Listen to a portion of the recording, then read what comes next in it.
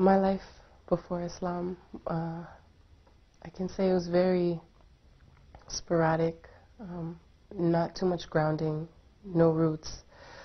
I live with my mother, and my mother, she doesn't have strong religious background. I come from a Christian background. Because of my mother's and I lack of compatibility, I was actually had to live on the street for a couple months, where I was then found, and I was placed into foster care. I was in 3 different foster homes before the last one becoming my permanent home, where I stayed for 6 years.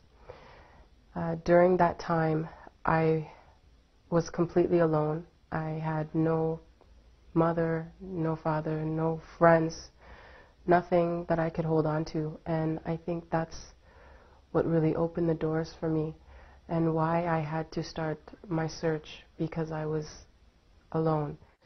My mother never really installed any firm roots, so I myself got involved. I guess you can say I was self-rooted in Christianity then, and I started attending a Pentecostal church. So every Sunday I would look forward to going to church. I felt like it was my spiritual education that I was not getting from home. So every Sunday I would go and I would have questions to ask about who Jesus was, because again, we had like prayers and basic teachings from my mom, like just basically a prayer before dinner and a prayer before bed, but that's as far as it went. So when my Sunday school teacher would tell me about Jesus, I got the classic egg theory. Can I say that? Okay. The theory of the shell, the yolk, and the white, how the 3 compose an egg. If you take one away, you don't really have a whole egg. So that's how the Trinity was described with Jesus, the Father, and the Holy Spirit. So I acknowledged that, but I still felt that there was something missing in that teaching. وقالوا اتخذ الرحمن ولدا لقد جئتم شيئا إدا تكاد السماوات يتفطرن منه وتنشق الأرض وتخر الجبال هدا أن دعوا للرحمن ولدا وما ينبغي للرحمن أن يتخذ ولدا إن كل من في السماوات والأرض إلا آتي الرحمن عبدا لقد أحصاهم وعدهم عدا وكلهم آتيه يوم القيامة فردا.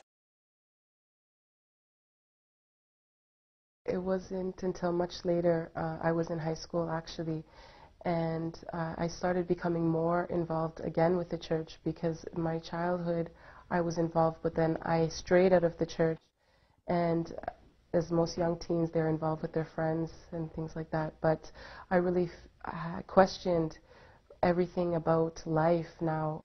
And then there was a boy, he was in my high school, and he was a Muslim.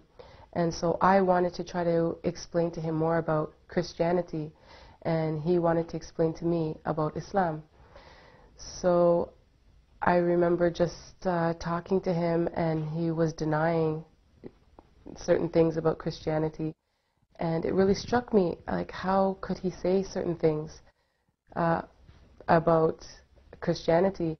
So I said, you know, instead of me being pulled one way from someone's opinion, I wanted to find my own opinion. I didn't want to be led anymore by peers or by other influences.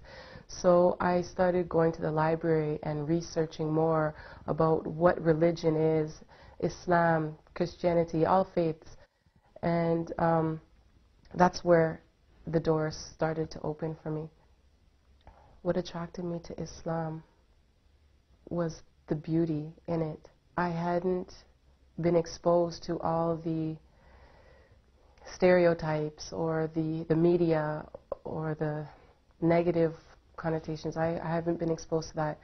So when I started reading these books about what Islam had to say, I was confronted with myself from my childhood teachings, from my lifestyle at the time, which was basically just living your life with no particular direction, and now this, Islam. And my soul, I guess you can say, came into trauma. I couldn't eat, I couldn't sleep, I couldn't think, I couldn't live properly anymore. What I knew, what was proper, nothing made sense anymore. And I would stay up around the clock just trying to get my hands on anything that would talk about God, to find out who He really was, because up until this point I think it was just a name. It wasn't alive. He wasn't alive in my heart as yet. And I remember just running outside late, just crying out to whoever was there, this Creator, and I was saying, please answer me, give me direction, give me footing, give me something that I can hold on to, because I'm lost and I was desperate. I didn't want to live, but I knew I couldn't take my life because I knew that that was not something to do. But at the same time, I didn't know which God to call on. Do I call on the God that they called in the Christian background? Do I call on the God in the Islamic background? Do I just drift as I've been drifting? Where do I call? So I called to this above the name, above the language, who this is, and I said, please just give me an answer. I need to know. I can't go on like this. And alhamdulillah, all praises for God. Within the 2 days of me calling to my being, my Creator, I received that answer. I was inside of my math class, my grade 11 math class, and I was reading a book, and everything that I had been rejecting about elements of the faith, it just, I can't fully explain it, but it flooded in, and I believed in everything. And I had already learned the Shahada on my own just by reading books, and I had learned about Muhammad, I had learned about things in Islam, and all these things, they came in, and I was just overwhelmed. It was like, this is it. I found it, and my eyes filled with tears, and my heart just filled with this joy, and I ran out of the classroom, and my teacher was like, Tania, which is my given name, Tania, where are you going? And I couldn't even respond. I was just like, language wasn't even in my head. I didn't know how to talk even. It was just so overwhelming. And I ran to the washroom, and I was like, I didn't even know what wudu was, but I was like flushing my face, trying to get clean, trying to do my own wudu, I guess. And I just said, this is it, I found it. وَإِذَا سَأَلَكَ عِبَادِي عَنِّي فَإِنِّي قَرِيبٌ أُجِيبُ دَعْوَةَ الدَّاعِ إِذَا دَعَانِ فَلْيَسْتَجِيبُوا لِي وَلْيُؤْمِنُوا بِي لَعَلَّهُمْ يَرْشُدُونَ. And I ended up seeing a sister in my school at the time, and she was wearing a hijab, and I said to her, are you a Muslim? And she's like, yes. And I said, I need to talk to you because I think I am a Muslim too.